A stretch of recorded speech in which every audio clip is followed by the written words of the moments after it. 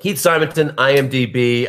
Let's talk Oscars acting races and start with what looks like a foregone conclusion. If we believe the experts at Gold Derby, it is unanimous Gary Oldman, including you, right? And it is a stunning performance. One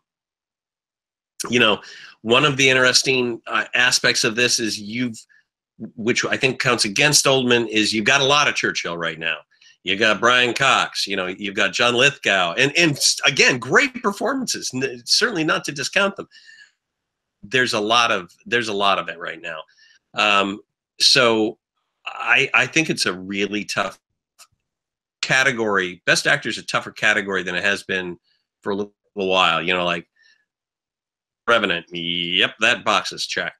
Yeah. I think this is much more wide open. Although right now, again, and I haven't seen the post yet, it's still open. It's still open. You have James McAvoy for Split in second place. And not only do you have him there in second place, you're a real champion of this performance, aren't you? I've had it there since we started in September, because I think it's an actor's performance too. It is all of these different aspects. It's Three Faces of Eve kind of stuff, Sybil. Yet there's also a very monstrous core on a few of the aspects of this personality that he explores fully, and I think it's a tour de force of acting. But it's also really good, and I'm a big fan of Split. I was very surprised by it. If not Gary Oldman for the win, I think that if there's this groundswell for new talent, I think Timothee Chalamet from Call Me by Your Name could pull off an upset, and if he does, he would be the youngest winner in this category. If I've got my Oscar trivia right, so who could be the actual spoiler to win? Tom Hanks, you've got in third place. Hanks, keeps getting snubbed year after year by the Academy for these big performances, from Bridge of Spies to Captain Phillips to Saving Mr. Banks. And particularly that Captain Phillips performance, which was possibly his best. Philadelphia and over Forrest Gump, maybe. He's been. I think when you're in the beloved category, the James Stewart category, people tend to take you for granted, and I think they do. And you've already got your award, which is Everyone Loves You. I think you're onto something there. It's also true with Annette Bening. Think about this, Keith. They've both been governors of that acting branch at the Academy, and I think it's familiarity. That doesn't bring contempt. They're universally loved, both of the performers. But I think it hurts them at these awards, and poor Annette's never won. We'll get to the actors category in a minute. But Hanks, I've seen the post. You're still a couple days away from seeing it. He's really good in it. He is this firebrand. This is how we love our Tom Hanks on screen. And of course, he's playing a real-life person in a movie I think could win, and I hope at this point, from what I've seen, will win Best Picture if I can throw my vote in there. Not that matters. But so he could ride this kind of post-wave. But on the other hand, I think the drawback to his performance is that he's playing Tom Hanks, and that's what I think hurts. At the Oscars, they want to see a transformative performance. They want to see Helen Mirren become Queen Elizabeth II. They want to see Eddie Redmayne become Stephen Hawking, and I think he's given a really good Tom Hanks performance as Ben Bradley.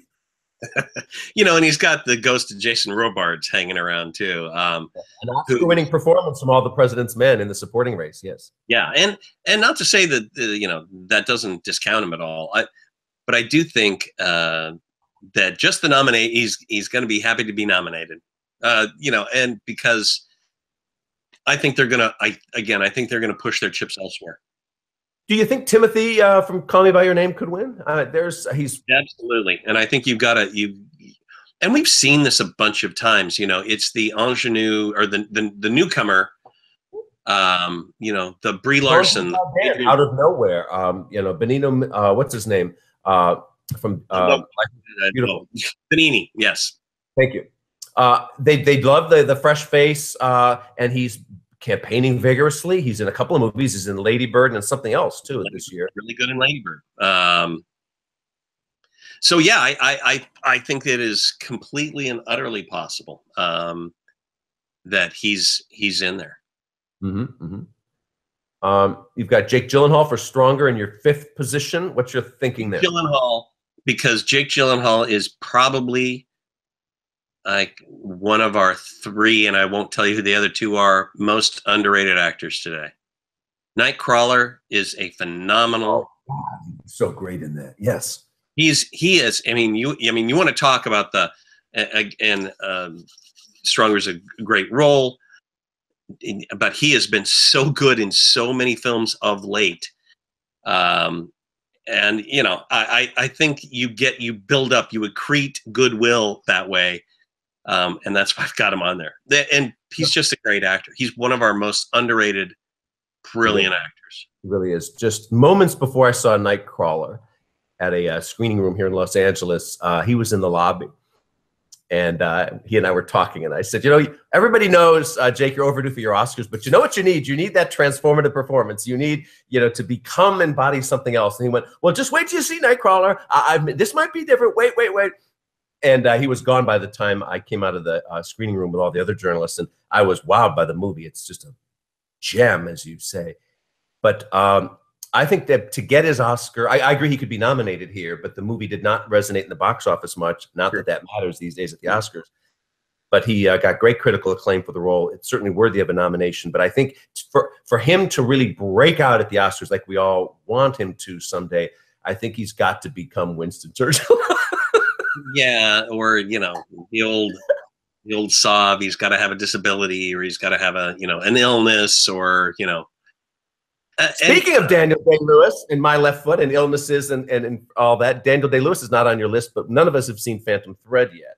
I haven't seen it, and I worry. No, I don't worry. I guess my reservation is that it looks like a very chilly film, you know, and There Will Be Blood, Anderson's had an earthiness to it, almost a feral quality, as he can amazingly bring to a performance, or he can obviously, like as in Age of Innocence, bring this almost, you know, effete, timid.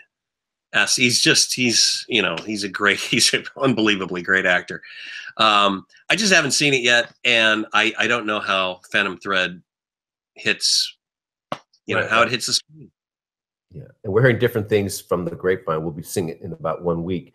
You know, I'm looking at Chris Rosen's predictions from Entertainment Weekly. He's got Daniel, Kaluuya from Get Out for Best Actor. Yeah. I would love to see that happen. That'd be cool. And he's damn good. Pardon my French. Yeah, so I don't know. Geez, I guess you could say, and you know, anyone who's been an lead actor in a horror film, and I guess you could say Anthony Hopkins, obviously, for Silence. Yeah, it's a stretch. We've all got to admit to, like your James McAvee prediction here. A lot of us are at this point, and I think it's perfectly okay at Gold Derby. We're in the prediction business, but there's a little bit of rah-rahing that we do for stuff that we like that we just put up there, and I think a little bit of that is going on this year here with some of these. Well, you know, Tom, in what I think is really fun about Gold Derby is that there are folks that can, you know, make somebody go, oh, you know what, I haven't seen Split, because his horror movies scare me a little bit, so I didn't really want to watch it, but it's supposed to be good, so I better. And if that works, yay, you know, then I seeing great performances. You know, I think we want to try and be as right as we can be in competition with each other, and with the exception of last year, I of course have tied for second with the most accurate predictions for the last 3 years. I know you've been and not just Oscars, spirits too. You've been hitting it out of the park consistently. So I do know how to play the game, but I think that if you can get somebody who you might not have thought about beforehand in there, hooray. I thought the Indie Spirit Awards that just came out were very revealing, and you know, I loved seeing the Safdie brothers and Pattinson for Good Time. Robert Pattinson's another very, very criminally underrated, not as Gyllenhaal, but he's also an underrated actor. He's taken a lot of risks, doing some great work.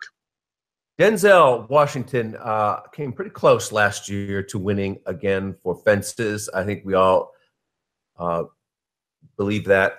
And he's back in the running for Roman Israel, a good movie, but most people would agree, and probably people associated with the film, that the shining light here is Denzel, and he's back in the running now. The movie is being widely distributed on DVD and getting out there, and there are contenders like Denzel and Chadwick Boseman for Marshall, who are not at top of mind, breaking out there, but there are groundswells for these movies and these performances. Marshall did not do well at all at the box office, of course, but Chadwick as Thurgood Marshall, they're both in these kind of heroic championing movies. We've got to emphasize to people watching this video and listening to the podcast version, and that is that there's another Oscar race going on that you don't see here in Hollywood on the ground, and went to the members where they are seeing these movies. And the Marshall DVD just went out the other day. It got to voters before the voting kicked in, as did Roman Israel. So these are players. I'll tell you the one that surprised me that it did very strongly in August, at least is critically, which is Catherine Bigelow's Detroit. Yes, which it's just not in the conversation, and that surprises me. And I'd like to hear it more in the conversation. I think it is more in the conversation, and that's a case of where I'm glad you brought that up, because doubling back to our previous discussion on Best Picture, we should have added Detroit, because this was a movie that unfortunately had to be released tied to its calendar anniversary of its historical event, and that was August, and terrible time for a movie to release. But on the flip side, what that allows you to do when you are pushing a film for Oscars is to just blitz the town with the DVD, which they are doing. It worked for Crash. It worked for Gladiator. It worked for a lot of movies. Help, which was also released in August.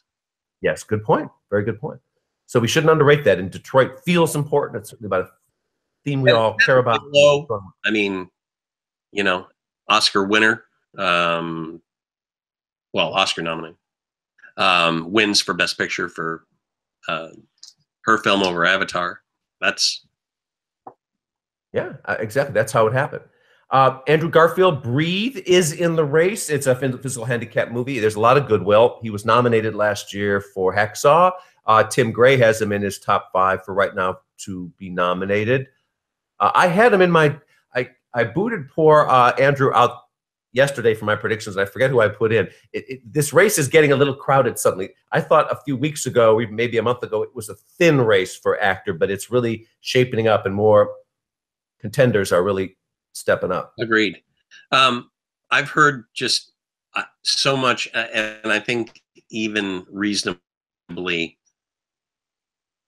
said, folks decrying that it's a very sentimental film, whereas I think that harms it, and it kind of drags everything down with it.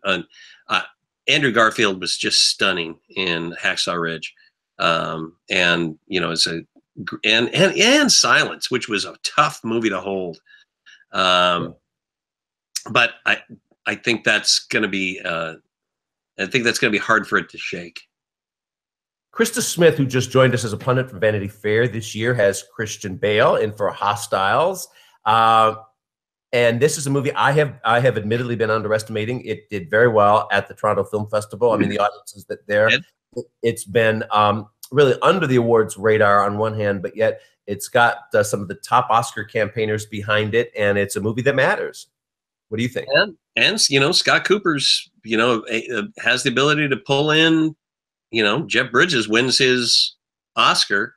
Yep. With Crazy Heart, with, under that guy's helming. So it's not outside of the realm. I think the nomination's a reasonable call. I don't know how much love you're hearing for the film, and I don't hear it at the top of mind discussions. James Franco for The Disaster Artist, I think, is indefinitely at the Golden Globes. It's a movie about movie making. Unfortunately, it's a movie about bad movie making, but it's a smart film. It's kind of like you're in on this this joke as a viewer. It's about the making of what is set up as the worst movie ever made. But that was the same thing for for Ed Wood. That was a movie about the worst movie ever made with what was it, Invasion from Planet Nine or whatever it was. Nine from Outer Space. Thank you. Yes, and of course, Matt won his Oscar for that. There's a lot of love for Franco in this town. What do you think of that? Could he really get in for Disaster Artist?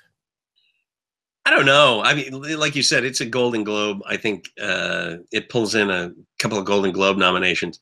It's hard to say. Just in a different year, yes. I think this year, and it's already a pretty crowded field. So I think there is a lot of love for Franco. I think there's also people are still, he's still kind of a conundrum to a lot of folks. Yeah.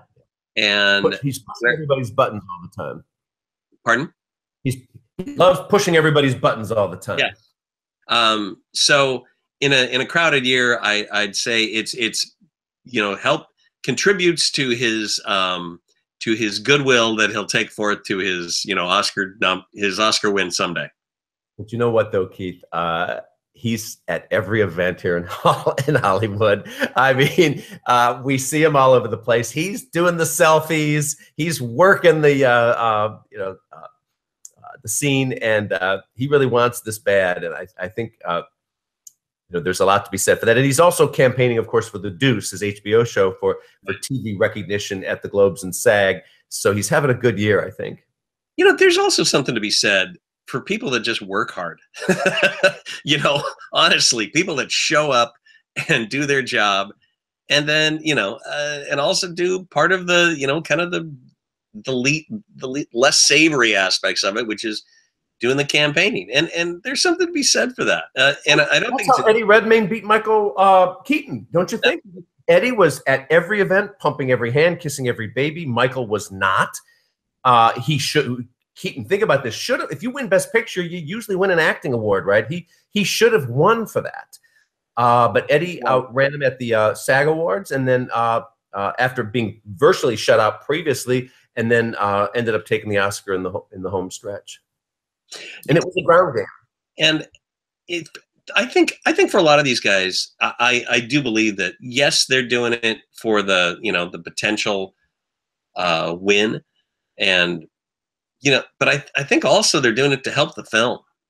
And they do these junkets regardless, for good and bad, to and put on their bravest face to help promote the film. If you're helping promote the film and you have to go to eat some more hors d'oeuvres and canapes and have one drink before you go pass out on your bed because you've been traveling 100 hours a week,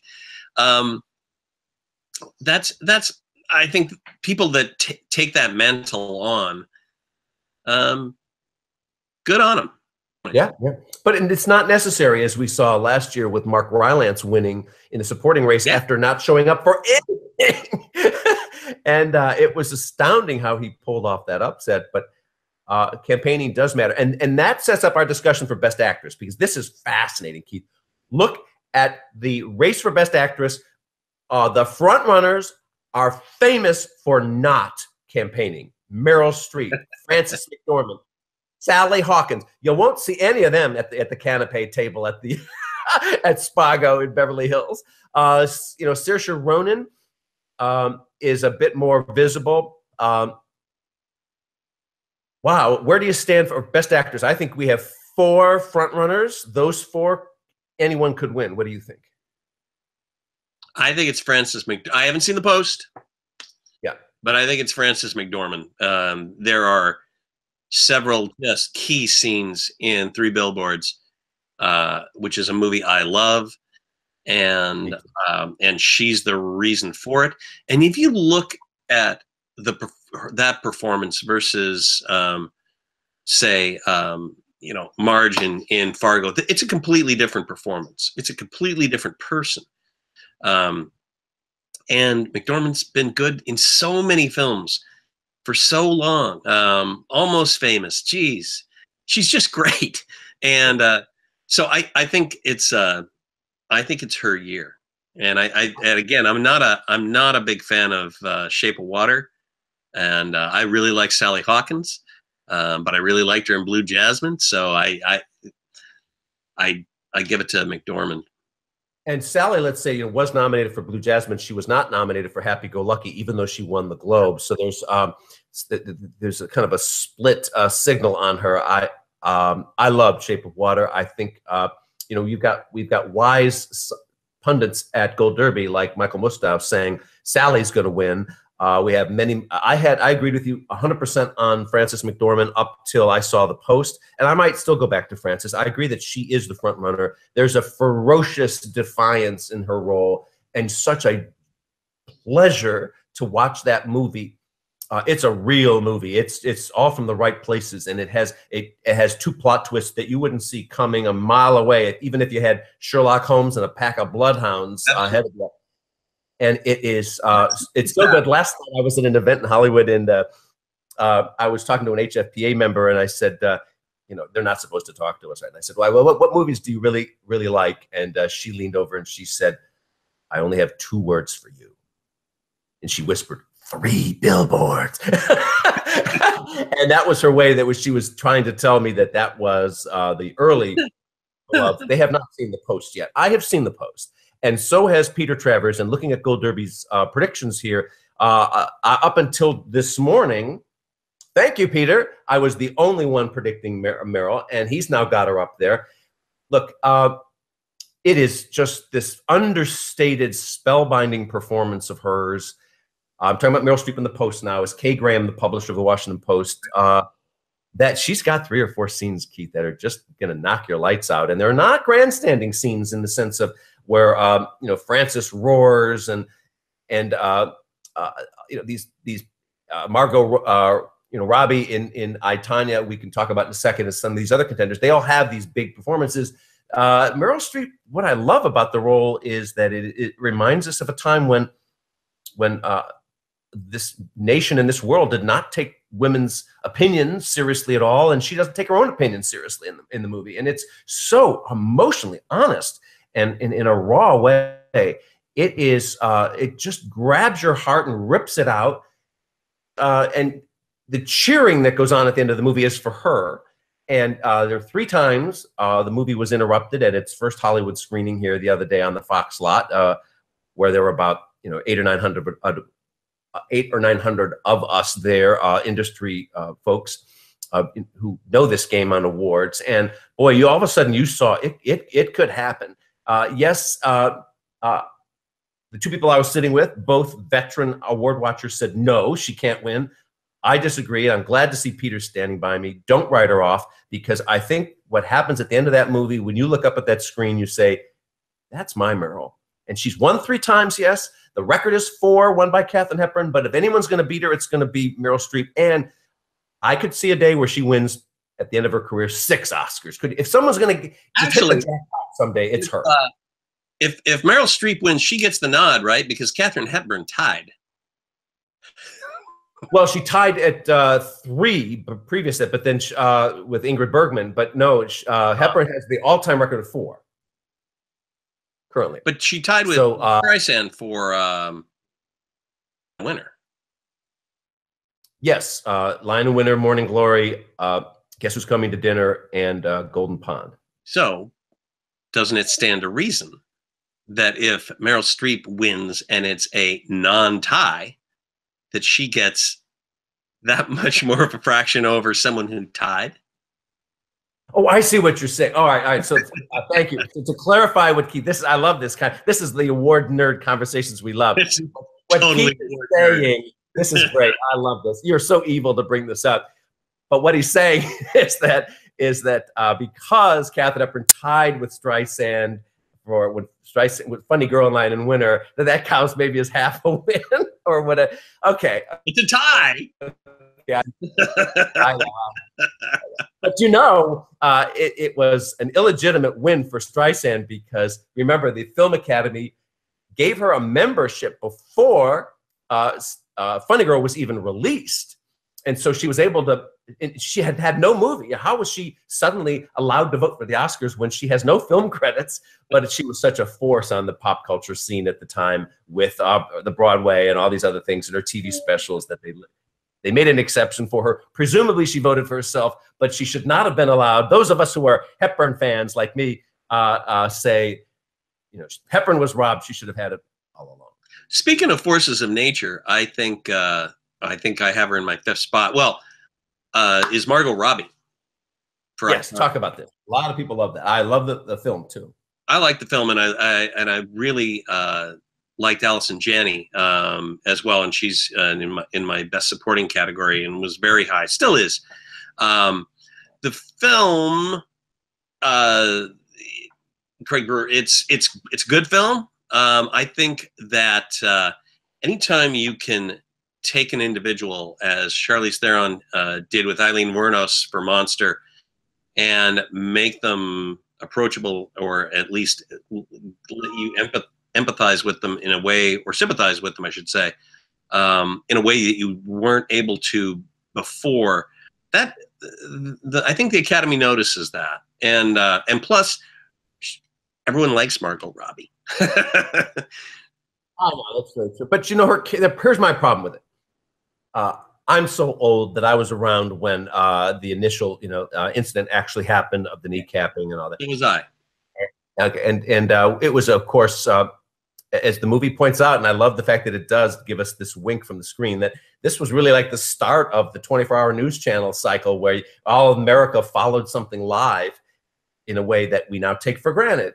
But back then, it was this unfolding drama that we were watching. But it's white trailer trash, non-heroic person in the Tanya Harding role, and I think Margot does a wonderful job making her somewhat sympathetic. Yeah. But I think the Oscars are all about. I think she can get in, and I think she'd be nominated. But I can't imagine a world where she wins in a role where she's heroic. No, I don't think so either. But going into that film, I thought, this is either going to be To Die For. Nicole Kidman, or it's going to be Butter, with Jennifer Garner, where it's like, we're going to take a class of people that you don't, that we typically associate with, a certain strata, and we're going to lambaste them. And if you go in for the easy shots, it's boring, and it's predictable as making, doing that with aristocrats or anything else. It's just boring. They didn't do that in I, Tonya. They told the story. I think they fudged in a couple of factors from the true story to make her a little more sympathetic. But again, I think Margot Robbie's just one of those incandescent stars, and they love it when they ugly up, and she uglied up. She did. Let's talk about Saoirse Ronan. Saoirse Ronan, 2-time past nominee for Brooklyn and Atonement. She is kind of an understated star. This is a movie that I know you love and I really love too. And it's got enormous passion behind it. Talk about this. I think this, if we're underestimating anybody in the race who could actually win, who could break through here, I think it could be Ronan. What do you say?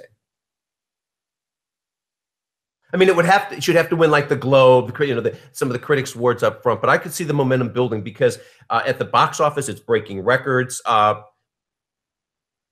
in here. Well, I think Saoirse Ronan, who is just phenomenal in this film, she definitely. I would be shocked and appalled if she doesn't get a nomination. I think where the sympathy is going to lie, and where they're going to really put the emphasis on recognition, is Greta Gerwig, who wrote and directed this thing, made it out of whole cloth. and the film itself, which is a sum of its parts, and it's a brilliant sum of its parts. Lucas Hedges, it's just Laurie Metcalf, who also we'll probably end up talking about. It's so Saoirse Ronan, it would be a crime if she wasn't a best, gets another nomination. She's so dang good in Brooklyn, and she was, and she's just a stunning actress, and she does most of that film, without makeup, in a very a very naked role in many ways, even though she's making up a character clearly. Lovely performance. What she's lacking, though, is she doesn't have the big plate smashing scene. She doesn't have that big grandstanding scene. It's all this this subtle stuff, but she rules the screen with Laurie Metcalf, and everybody loves her. Yeah. Judi Dench is nominated all the time. She's back in the running for Victoria and Abdul. Do you think she can make the cut, or do you think she's missed the boat? If she gets the cut, it's under the "We love royals," and if one of them somebody plays a royal, by God, we're going to nominate you. Yeah, and it's a fine performance. She's reprising Judi Dench Brown. Yeah. I like the film. I love Stephen Frears. I'm just not very passionate about it, and I think it's a year where passion's going to carry the day. Annette Bening, I think, has that problem too, where in Film Stars Don't Die in Liverpool, it's a wonderful performance portraying an Oscar winner, Gloria Graham. But it's a little bit of kind of been there, done that. I think it's for Annette to break in big time again at the Oscars and even to win, I think she's got to have that transformative role. I think Annette Bening. It seems like everyone's talking about Annette Bening in the Oscar race before her movie comes out every year. We haven't seen 20th Century Women yet. Why are we talking? I know. She's so automatic. Hey, Jessica Chastain, if there's any person in Hollywood that the voters want to give an Oscar to so bad, it's Jessica Chastain. And Molly's Game is a showcase for her, but I don't know. I don't feel the mojo. Do you? I mean, I think for a nomination, possibly yes, but yeah, possibly for a nomination. And plus, she's. I totally agree with you. If I am one of the legion who would love to give her an Oscar, she's such a great actress, and she's done so many kind of strong and consistently independent women roles. And is an outspoken advocate, and just in person, she's like the loveliest. So, but is it Molly's Game? I don't know. I've heard Molly's Game detractors. I got the same problem I've been talking about here anyway, and that is she's Jessica Chastain up there, and she's doing a great Jessica Chastain. But it's the problem that what burden is now on these contenders from the expectations of voters, and that is they want to see. The Oscars are all about the most costumes, the most sound, the loudest movie wins the noise, and they want the most performance. And I think while she's really up there on the screen and certainly delivers the most in terms of great wordage, but from a great script, but I think they want to see her as somebody else. Yeah, I'd have to agree with you. Let's quickly jump over and wrap this up with the supporting races here. Laurie Metcalf, we were talking about a minute ago. She's out front for me for supporting actress, because I think she's won 3 Emmys. She seems to win everything, and she went up for the Tony recently for Doll's House Part 2, and she won. And I think there's so much love for her. And remember, the first scene, the first thing you see, and the last thing you see in Lady Bird is Laurie Metcalf. And where I would draw a distinction between her chief rival, Allison Janney, in I, Tonya, and they're both the mothers from hell. But I think Laurie Metcalf has a heart in her that we're rooting for underneath it all, as awful as she is at many times. And Allison Janney is just the monster from hell. A great monster, but come on. She is just Godzilla. Yeah, she is. Allison. If you look on mine, I am still sticking with, for several reasons, Holly Hunter for The Big Sick.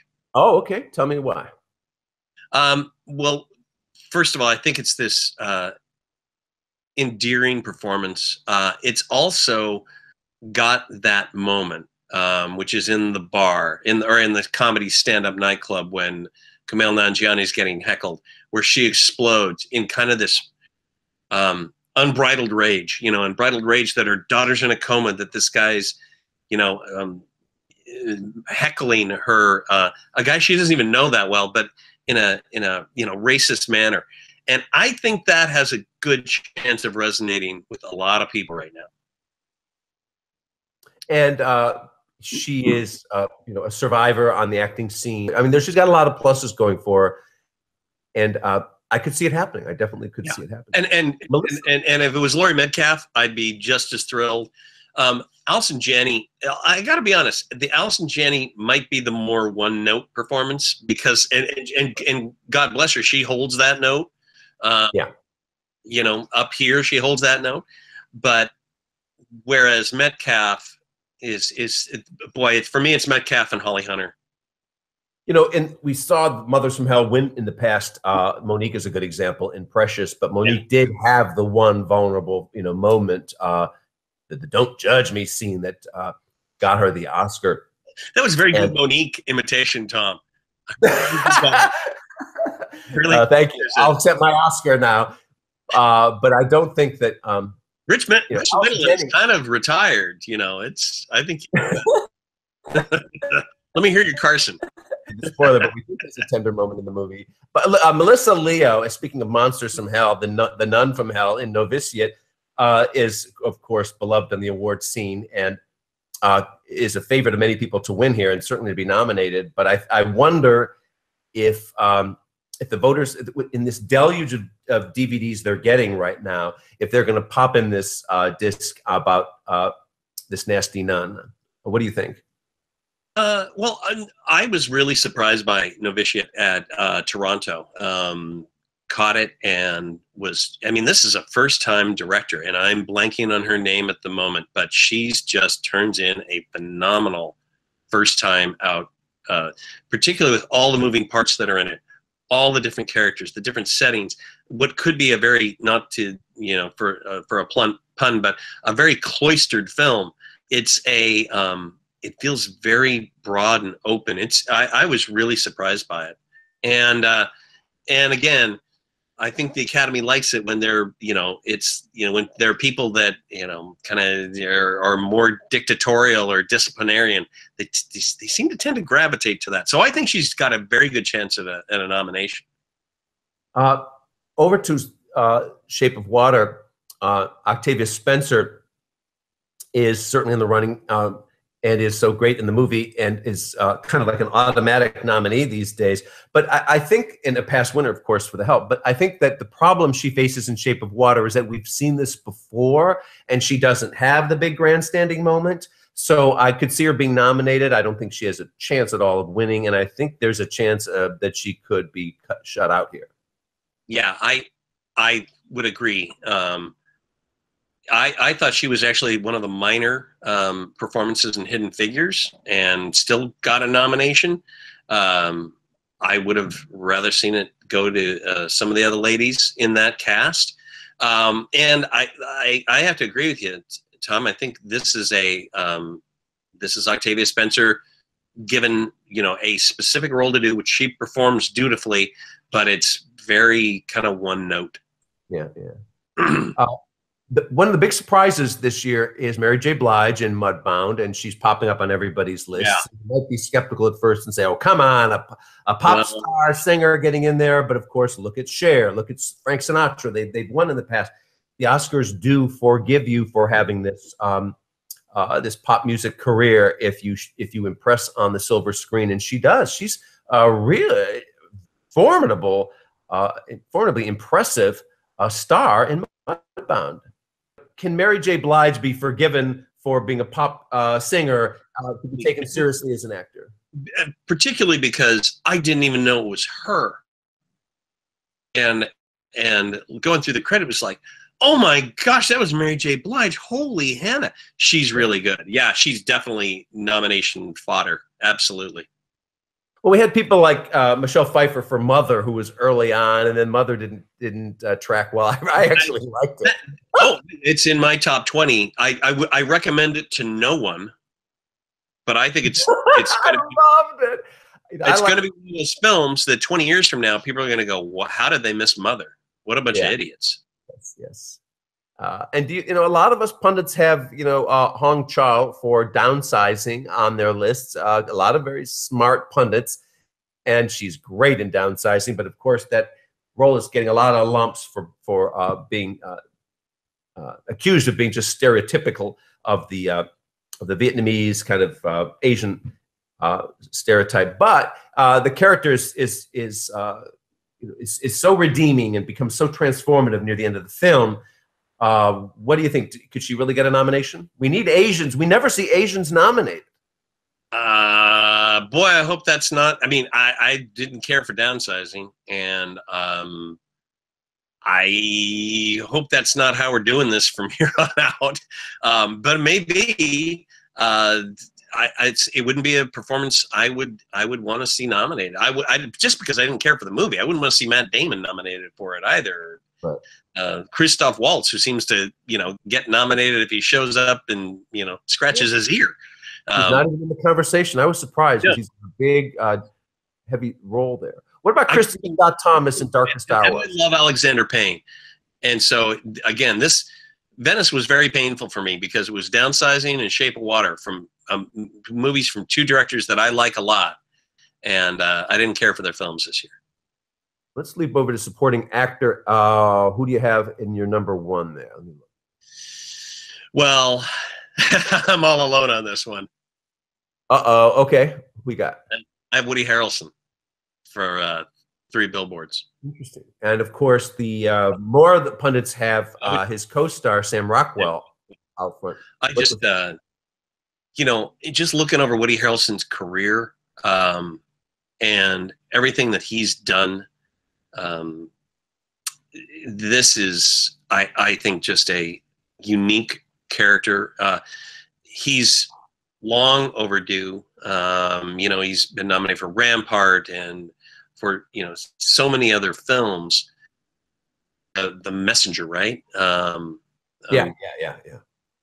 And he's just it's just a it's a great role, and I'm gonna hold on to him until I can't hold on to him anymore. I said Vietnam was probably the Iraqi War, whatever it was. You've got Sam Rockwell on there. They're both these. Just when you think you've got the characters figured out, they have these surprising twists and turns. They're both revelatory. They're both scene stealing and sympathetic in their ways. But it's just. I would love to see Woody nominated. Where do you stand on Sam Rockwell? You've got him in number 3. Yeah, and I'd love to see Sam Rockwell nominated. Again, someone who's been great in comedic roles, from Galaxy Quest to Charlie's Angels to, serious roles. Confessions of a Dangerous Mind. He's been good for a very long time, and I don't know what the guy's like personally or how he's perceived in Hollywood. But the way back. Oh my goodness, what a great actor! I'd love to see him get nominated. I'd love to see him win. We've got just as we have 2 actors from 3 Billboards in the race here, we have 2 actors from Call Me by Your Name, and I think this is fascinating. Armie Hammer really is terrific in the film, and he has this dominant role that could arguably be defined as lead. Often you win in supporting for. Patricia Arquette was really the lead performer, right, in and wins in supporting. That happens all the time, just to make a quick analogy here. But Michael Stuhlbarg, who does not have a lot of screen time, has the scene.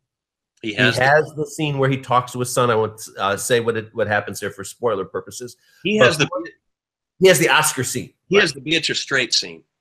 He's got the Beatrice Straight scene. So where do you stand on these 2 guys here? Well, I think Armie Hammer is you know, a lot like Rockwell, he has been fantastic in comedies. I think the people missed The Man from U.N.C.L.E. It's a pretty damn good movie. It's fun. And he's been extremely good in dramas. From Birth of a Nation, Social Network, he's been really excellent. And he's extraordinarily good in Call Me By Your Name, in a really risky and difficult role to navigate. You know,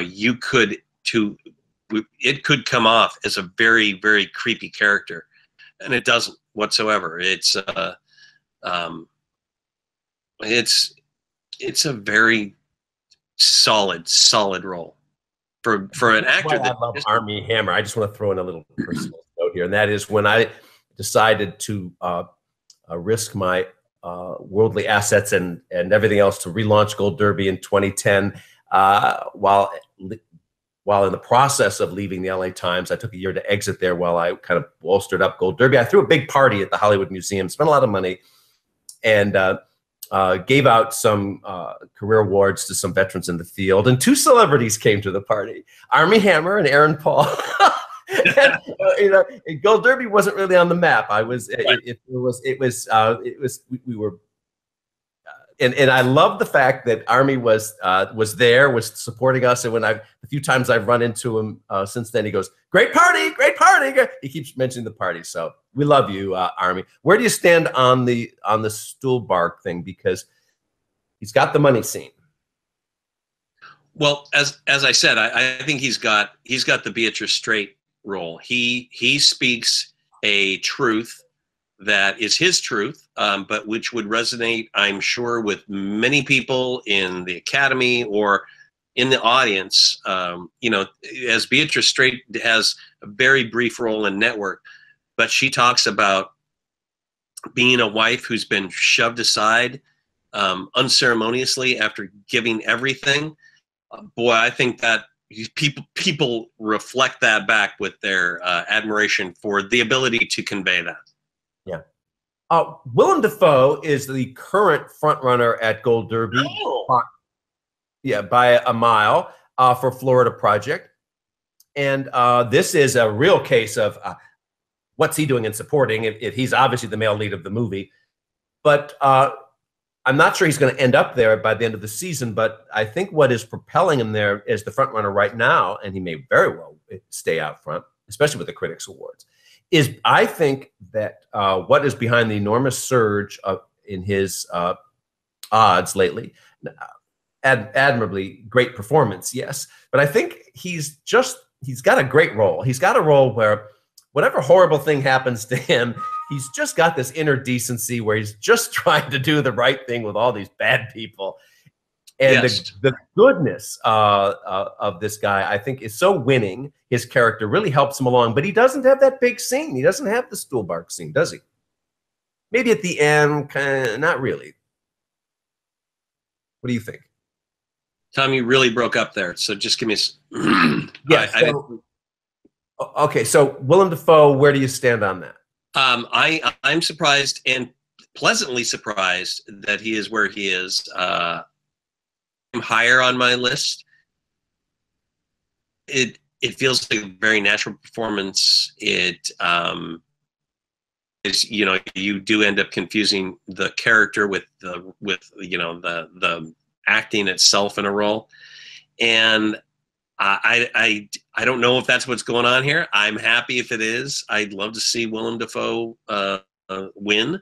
So I'd love to see Willem Dafoe win.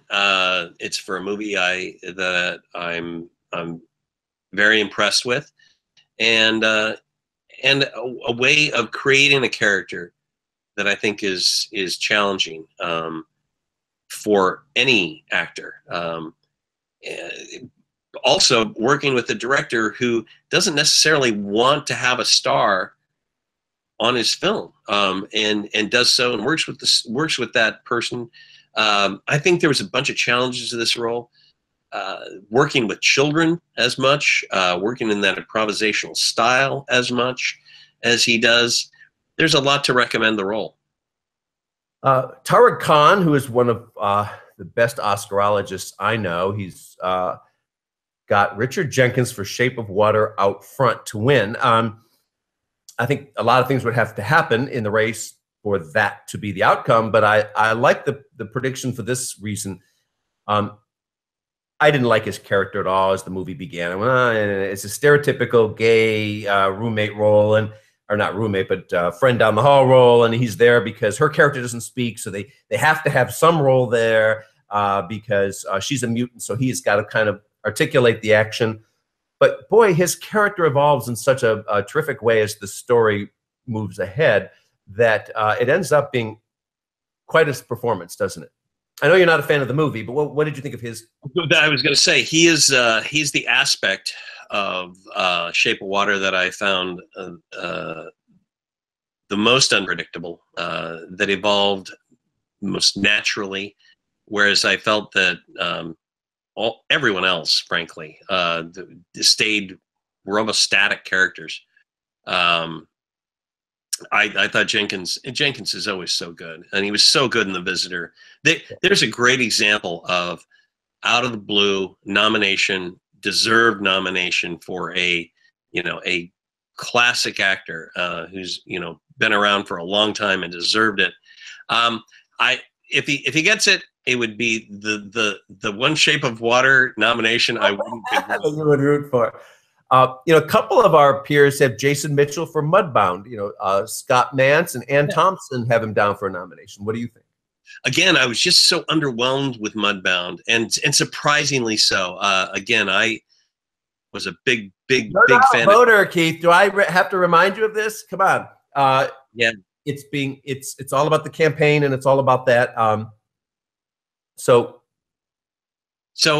again, I don't think in this crowded ballroom that one fits in yet. It may, but and I don't see it. Mark Rylance sure surprised us last year. He could be back for Dunkirk. Some of our experts, Tim Gray has him down, and some others doing our Sarah from Entertainment Weekly has him down as a nominee. Do you think it could happen? No. What about? I think it's a fairly slight role. I mean, again, it is. There's a core of human decency in many of these films, and Rylance is one of them. Obviously, in Dunkirk, in a lot of ways, it's possible. I just don't know that people think of Dunkirk as an actor's film. Yeah, I agree with that. A couple of our experts too have Ray Romano for The Big Sick. You're a big fan of the movie. Could you see that happening? I'd love to see it happen. That's also a character who's not the character that you see from Everyone Loves Raymond. It's different and improvised a lot. Some of the funniest scenes, Throw the Chalk at Jimmy, all that stuff came out of Ray Romano. So under those auspices, and I'd love to see it happen because I really love The Big Sick. Okay, well, let's wrap it up there. I think of all these races, we have one solid front runner with Gary Oldman, but otherwise, and we have a possibility for an upset there, don't we? But otherwise, we have a wide open derby this year on all fronts. No, Coco wins Best Animated Film. Oh yeah, check. Everything else is wide open.